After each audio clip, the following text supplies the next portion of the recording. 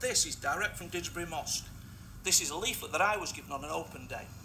And this says, living in a society in which people have accepted Western lifestyle as their way of life brings immorality at every step.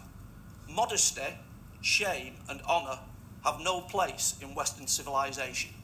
That is direct from Didsbury Mosque. All right. And that was given in a very expensive package with DVDs. All I can say is I have been an attendee of Didsbury Mosque for 30 years or so. And Didsbury Mosque is a mosque that opens its doors to non-Muslims every week on a Sunday.